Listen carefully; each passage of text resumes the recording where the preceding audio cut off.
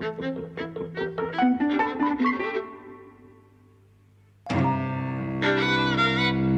and welcome to Eavesdropping at the Movies. I'm Mike. And I'm José. And we're talking about Affair in Trinidad today.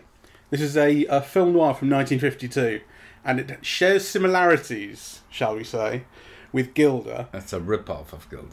And a little bit Notorious as well, yes. Which it rips off to some degree. It starred in Gild, Rita Hayworth and Glenn Ford. And this was Rita Hayworth's comeback film after 4 years away from Hollywood. Maybe you can explain what was happening, or do you know the history? Yeah, she'd been divorced from Orson Welles.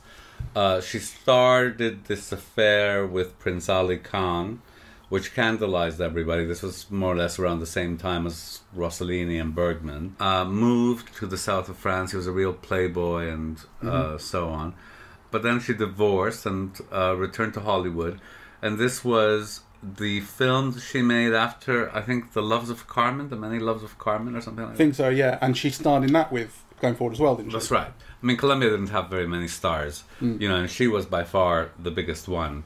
I'm a bit annoyed that this is in this box set, and I think it's basically used to sell the box set. What's the box set? Yeah, the box set is Columbia Noir 2, and it's got Rita Hayworth, on the cover, and it kind of annoys me because this is by no stretch of the imagination a B film, you know, by any definition that I understand. I mean, a B film is normally kind of a low-budget film, you know, done by a studio to be released at the bottom half of a double bill. You know, this is an expensive A-budget film with the two biggest stars at Columbia at the moment, and it was an enormous success in the year of its release. So how it becomes a B film is only really to sell this box set. What are the rest of the films in there? And, you know, would it not sell without them? Is that the implication? Well, I mean, I think the other films are lesser known. I mean, they are Framed, Ocean Drive, The Mob. There is Tight Spot, which is a little bit like this, but not. So it has Ginger Rogers and Edward G. Robinson, you know, but I'd never heard of it. And it was really Ginger Rogers sliding out of stardom. I think it's one of the last films she made. So this is by no means comparable, and I think it's a bit of a cheat to put it in this box set. Yeah, so this film cost $1.2 million. The budget ballooned because there were problems with the script. There wasn't really much of a script, and Vincent Sherman said he felt kind of conned into the film, having been shown like a 4-page treatment and then discovering after signing on there was nothing else. Rita Hayworth complained about there being no script and wouldn't come back until there was one. The screenwriter, Virginia Van Upp, who wrote Gild, had personal problems and sort of couldn't finish her own script. I understand. This is all from TCM. So on TCM's website, they've got a couple of articles. There's like notes and an article by a chap called Rob Nixon that talk about this, talk about the kind of history that went into this film, that it also included Columbia having to pay Rita Hayworth $3,500 a week for nothing unless they made a film with her, which is, you know, what they did, and they just kind of cobbled this one together, it sort of seems. It feels cobbled together. But it made $7 million, so, you know, audiences weren't turned off. Well, no, it was one of the big hits of the year. $7 million in 1952 was a big gross, you know. I mean, obviously exceeded by things like Cecil B. DeMille films or whatever, but any film that grossed over $4 million was considered like a blockbuster. Yeah. And this was $7 million domestic as well. I don't know about international or anything. Yeah, so it was a big success. So the film is about a guy who's died in Trinidad, which we're helpfully informed at the start of the film is a British colony, and it's being opened to the wider world by the British being there, you know, so your kind of Western imperialist viewpoint is established very early on. It's true. And this guy dies, and it's ruled a suicide initially. His wife is Rita Hayworth, who's a nightclub dancer, as you might expect. There's his friend, Max Fabian, who is a shifty fella from the moment you see him. He has feelings for Rita Hayworth. At the same time, Glenn Ford, who is the dead guy's brother, shows up. He's been sent a letter days before saying, "Come to Trinidad, I've got a job for you, it's going to be great." He shows up, is shocked to find that his brother's died. He suspects foul play. It quickly becomes apparent that the brother was murdered. didn't commit suicide. And this Notorious element to the plot, I guess, is the use of Rita Hayworth to get close to, what I say his name was, Max. Yes. Because he's suspected of murdering him or being responsible for his murder. So she gets close to him for the sake of the police. She's also developing feelings for the brother, and he's very pissed off that she seems to be going with him. Yes. So there's a love triangle thing going on. And Glenn Ford does not look very good in this film. He's kind of filled out, so he's got like chipmunk cheeks, and he's not photographed very well either, because from some angles his ears really look like, Vlad the Impaler's ears, like huge and pointy. Well, I didn't believe the chemistry between them. I think that's a central problem in the film, and we're agreed that the film is not very good, because it's what, 100 minutes long, 98 minutes long, and after an hour and 10, I just said to you, "What do you think of it so far?" And you went, "Oh, I don't think it's very good at all." It isn't. So we're in agreement that whatever it's setting out to do, it's not really doing. I think there are 3 reasons to watch this film. Okay. The first is Rita Hayworth, right? Like, she is fantastic. That opening number is fantastic. I don't think so. I love it. I disagree. I don't like her dancing at all. I thought it was clompy. Oh no, I think she's brilliant. Ungainly. No, I didn't like it. I could see what it was kind of going for, especially that she's barefoot, and that kind of adds a certain something. She's got such control, because she does minimum gestures, and she holds the screen. She's not flaying all over the place, and I think particularly in close-up, she's fantastic. And I think you might argue with the choreography. I mean, it is kind of, choreography of a particular moment, really. I didn't like that she was barefoot, but, that's probably like the Trinidad component of the choreography, I suppose. Yeah, it's what America imagines Trinidad to be. Yeah, exactly. And who is the choreographer? It's Bettina something or other. Valerie Bettis. That's right. So you might disagree with the choreography. The song is very derivative. The Chica Chica Boom girl is what Carmen Miranda had been, and also that there's a Chica Chica song with a Carmen Miranda imitator in Phantom Lady. So it's a bit cheap to give that to like a star like Hayworth. But I think she herself is fantastic, and she moves beautifully. And actually, I was very appreciative of just even the hand gestures. They're so precise. Right, and it is like a choreography of even the hands, like kind of you can tell where her fingertips are has been decided in advance. I loved it. I disagree with all of that, apart from the song being derivative, which it is. It looked like, I honestly felt like a person who had never danced before. Oh my God, are you crazy? Yes. Yes, you are. I'm angry. I'm angry about it. I don't think it's no tour de force of dancing. It's like I said, I thought it was ungainly and clompy. I think it's wonderful. So we'll just have to agree to disagree. I mean, yeah, the second one I thought was better, and the second song I thought was better in particular.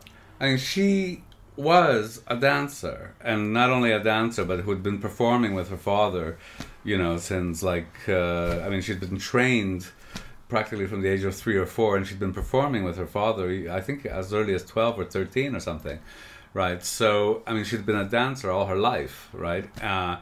She stands up to a stare. I prefer her to Kelly. So she, yeah. I'm not saying she hadn't danced before. I'm saying it looked like she hadn't danced before. Yeah, well, I just think you're wrong and you don't know how to appreciate it. Didn't think it was very good. Like I say, as for the chemistry they don't share, I think part of it is Glenn Ford. I mean, on one hand, there's something I like about Glenn Ford's performance in that he's incredibly pissed off that his brother's dead and apparently been murdered, and no one seems to be making fuss. He's kind of appropriately pissed off for that. But then there is this thing about him developing this relationship or these feelings for Hayworth's character. And there's this kind of 3 days they spend touring the island and falling for each other. And you're like, this is... It lurches from kind of one side to the other. And when he's in his angry mode, I think, how can anyone possibly like this man? It's a stupidly written character, but I think you're wrong about the chemistry. So I think they do have chemistry. And, clearly they exhibited in Gilda Yes, again, I'm not saying they haven't had chemistry before. I'm saying they don't have it here. Well, I think one has to distinguish between chemistry, which is, how two actors interact, and then like a poorly written film with poorly defined roles. I mean, which is what you have here. I mean, the declaration of love came so abruptly, and it was such a cliche, and it's so poorly directed. Right? I mean, I think Vincent Sherman, he's lucky that he got to direct what he did, because there are some scenes here as amateurish as anything I've seen. I mean, you said this is like a 5 to 5 on a Friday shot, right? Like, and there are so many little situations like that. It's really derivative, and unimaginative. And it's a shame because, I think Hayworth is fantastic. I think the wardrobe is fantastic. And I think George Walker's cinematography is fantastic. All right. So those are the three elements that I would, want to see the film for. Why the cinematography? What stood out to you? They're just shots. So, for example, the shots in the port, right, which are wide shots. Yeah. I mean, I was just looking at how the lighting was like so complex. Yeah, like there's various light sources.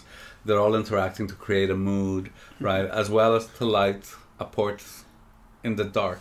Yeah, in Trinidad, right. So I do think that one of the best things about the film is the mood it creates throughout. Yes. So it may be incoherent, the plot and everything, and the characters may not make all that much sense at times.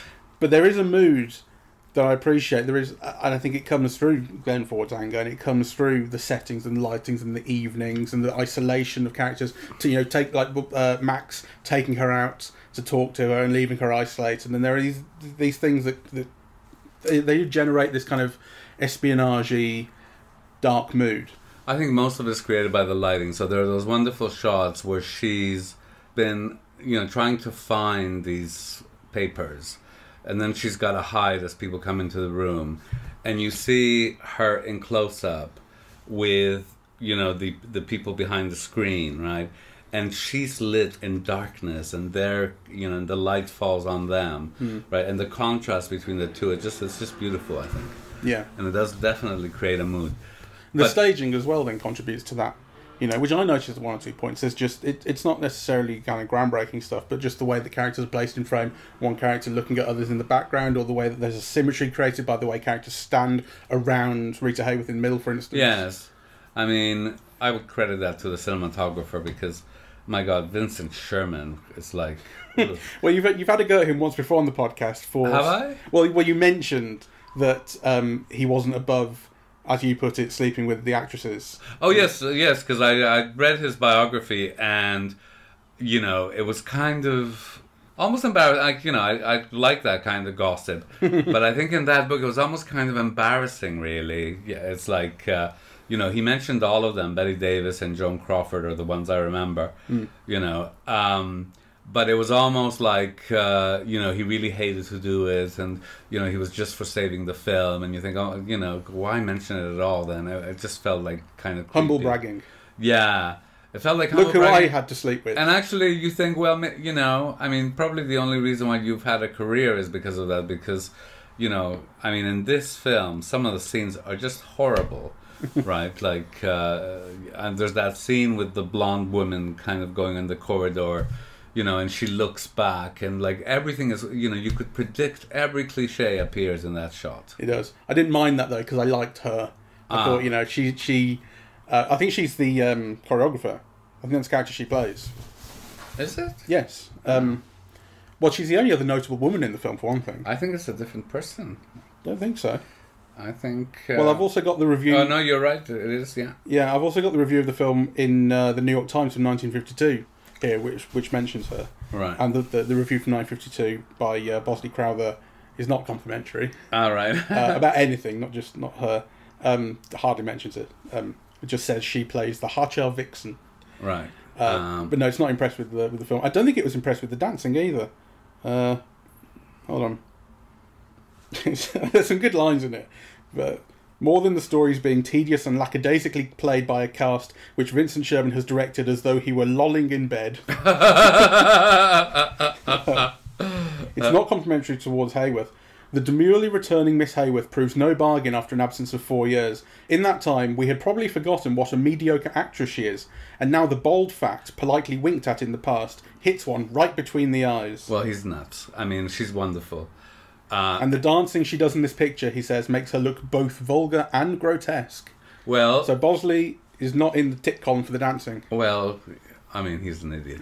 I mean, I think it is vulgar. I mean, well, vulgar. It's very sexual. There's no question about that. It's all about sex. But I think it's also kind of modern and interesting, really. And I think she does it beautifully. So I love watching her. Fair enough. I like looking at her, but yes. That's not the same. Well, I mean, I love watching her in motion. I think she's somebody, who moves incredibly well, incredibly beautiful. She's a joy to see, just kind of moving, really. And just to quickly return to Sherman and sleeping with his actresses, this is again from the information on TCM. Sherman noted, so I'm guessing this is his autobiography, that he was awarded a 2% interest in the film and a $10,000 bonus by Cohn for his contributions to the script and for, and this is a quote, providing a supportive atmosphere for Hayworth. What do you think that was, Jose? Well, it could be anything. Yeah, it could. I wanted you to libel him.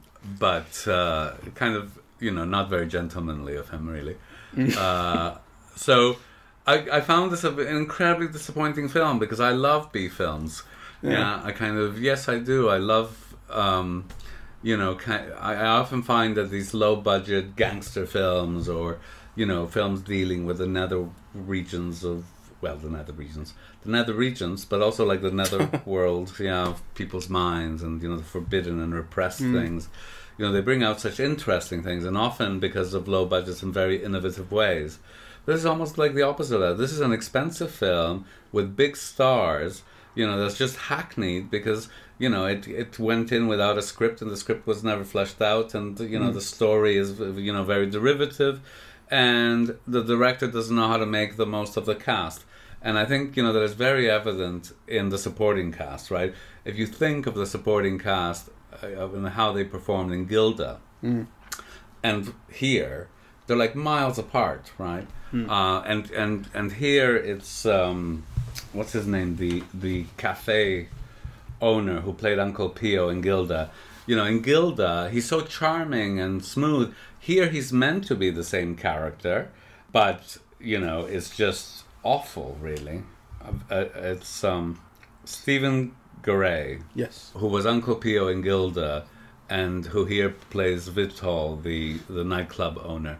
I mean, and in fact, the character is the same as Uncle Pio, the way of talking, the jokes, He's really meant to evoke that happy memory of seeing him in Gilda, But he's just very poorly directed, I think. It was funny what you're saying though about the dark recesses, or however you put it. Because it did occur to me during the film that one of the other things that I liked about the mood was the sense, because this is all rich people, effectively, or at least, well, Max is rich and he has this huge mansion and he spends quite a bit of time there, and he's got his what appear to be ex-Nazi friends working on a backyard science project like the boys from Brazil. I don't think you've explained what it is, but it's like they can use the Americans' weapons to bomb America, and it's like, oh, we're evil. Yes. But I did like the idea that it's a community. Trinidad is like where all these rich white people go to spend their money and retreat, and like everyone there seems to have something to hide if you've moved there. There's a general feeling to that which I kind of like. Yes, I suppose so. Which you get from Max's character certainly, and also he does have something quite serious to hide. Yes, but for example, I mean, we never figure out the husband and the husband's involvement, do we? No, it's completely left hanging. So this thing that he was murdered for his involvement in this plot somehow, and there is this other character who's murdered, and he's clearly like when you meet him, he's nervous, and of all of the rest of these, I'm going to just call them ex-Nazis. They're all confident and hello, and they're drunk and whatever. But he's nervous, and so when he gets killed, you tie the two together, right? Like he was having second thoughts about something or other. Clearly, the husband must have been, but you're not actually told what he did, if he went to the police or anything like that. He's just dead. And the other thing that's left hanging, or one of the probably many other things, I haven't given thought to the rest, but she's taken upstairs by Olaf, this kind of 9-foot gorilla of a man at the end. And then the shootout happens and the bad guy dies and he runs upstairs. And then it just cuts or fades to a boat where they're going to America and they're going to start their life, Ford and Hayworth. And I said, what happened to Olaf? He's got to get past the gorilla first. He just runs into a room and gets her. It's not logical.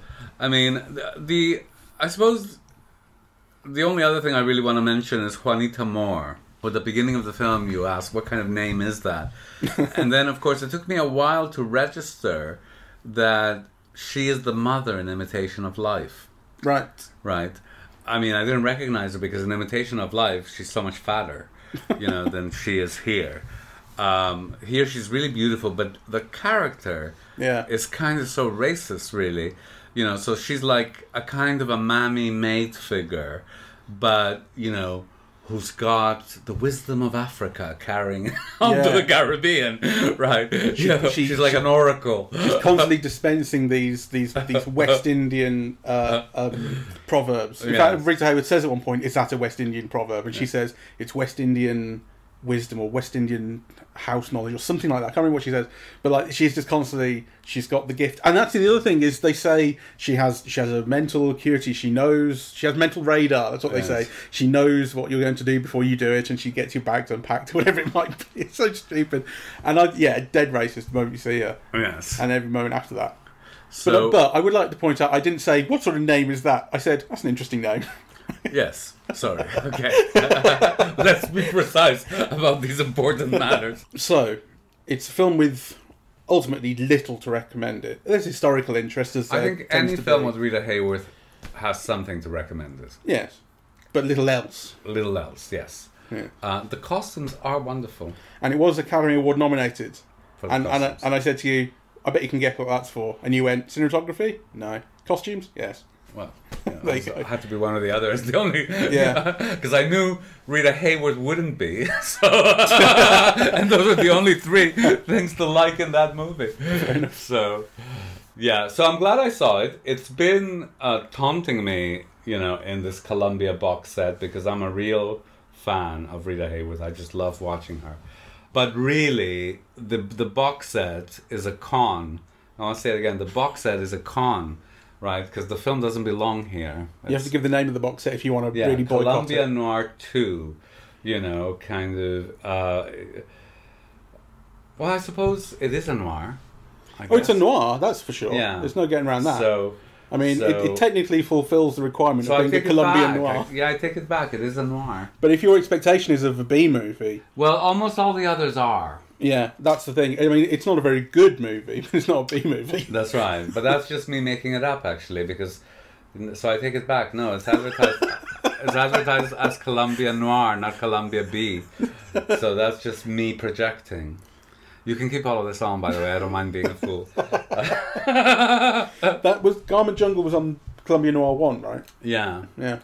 But, the box doesn't say anything about B films. It's just me. I was getting a tizzy over my own protection. Oh, well. Yeah. I think you're right there. It also doesn't say... It's not called Columbia Very, Very Good Noir, number 2.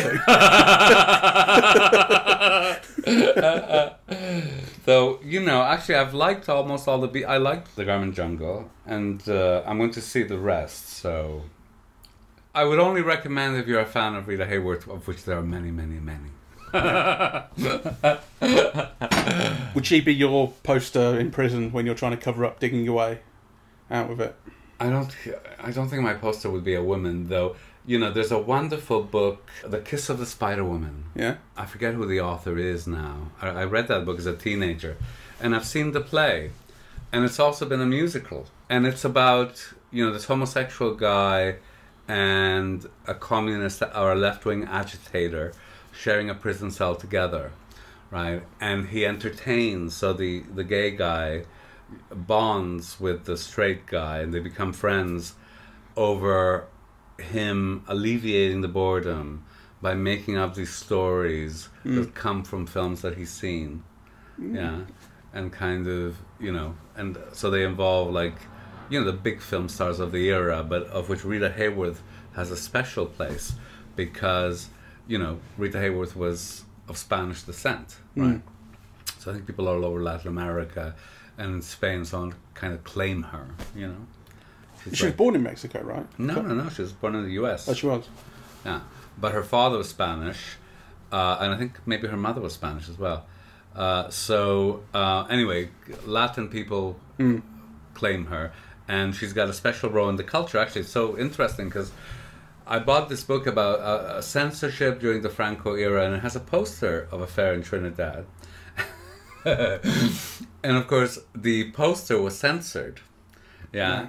And then they changed her décolleté so you wouldn't see so much of her breasts. You know, but finally, before it was approved, they painted on a dress that had short sleeves and no neck. I'll send you those pictures. It's really, you know, quite incredible. So kind of, you know, this film also in Spain has a kind of a reputation for being one of the most heavily censored visually, you know, kind of in terms of the poster art. I think the reason that I assumed or thought she was born in Mexico is because she did kind of famously whiten herself, if that's a fair kind of word to use, for Hollywood, or had to. I mean, I don't know that it was like she. I think whiten is the wrong word, you know, because I mean she was white. They did electrolysis to raise her hairline, right, and they dyed her hair red, right, yeah. But those processes of transformation were very typical of any star. I mean, you don't think it is particularly speaks to? I don't think it was to make her less Latin, though. Right. I mean, it could be, but I mean, I'm not well versed in it. I just that's something I'd heard, I guess. No, I mean, let me see. She was born in 1918, and where was she born? She was born in Brooklyn. Right. It doesn't say who her mother was. It normally says in early life. She was born Margarita Carmen Cancino. Her father was Eduardo Cancino from Castilla de la Cuesta, near Seville. Yes. Her mother, Volga Hayworth, was an American of English and Irish descent. There you go. Right. Mm-hmm. This is a photograph of her in 1935. Yeah. She looks different. Yes. Though, you know, yeah, she does look different if you see her in her early films.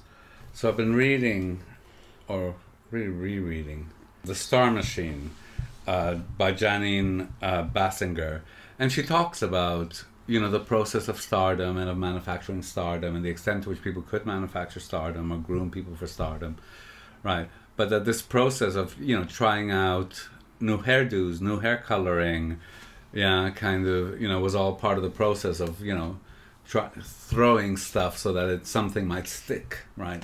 So they did it with different people.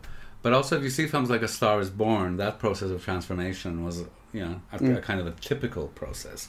So I don't think it would have been any different for her, you know, than for other people. And she was someone who was more often in the films tied to the Irish, you know, part of her background, than to the Latin part of her background. Though, paradoxically, you know, she also did a lot of films that were about... They were either set in the Caribbean or in Latin or in Argentina, or she did The Loves of Carmen, right? So there was something also that was, I mean, you know, it wasn't hidden that her father was Spanish, you know. So, but I think both parts of her background were kind of brought to bear on her persona. Yeah, this is just general from Wikipedia, as it always is with me. In her early career, it talks about. During her time at Fox, Hayworth was billed as Rita Cancino and appeared in unremarkable roles, often cast as the exotic foreigner. And then you get to Harry Cohn. Harry Cohn argued that her image was too Mediterranean. I mean, this is the word of someone who's not very nice, which limited her to being cast in, quote, exotic roles that were fewer in number. He was heard to say her last name sounded too Spanish. Judson, her then husband, acted on Cohn's advice. Rita Cancino became Rita Hayworth when she adopted her mother's maiden name, to the consternation of her father. With a name that emphasised her British-American ancestry, people were more likely to regard her as a classic, quote, American. Well, and then it goes into the dyeing of her hair and the electrolysis. Sure, well, that's true, you know, and it definitely worked. Which I think that's the kind of... I think it's because I knew that her birth name was not Rita Hayworth, and then I just extrapolated from there that, well, she was Mexican and she completely changed her skin colour. And I was like, no, it's not quite as severe as I had assumed, but or thought I knew. But there you go. All right, any last word on the film?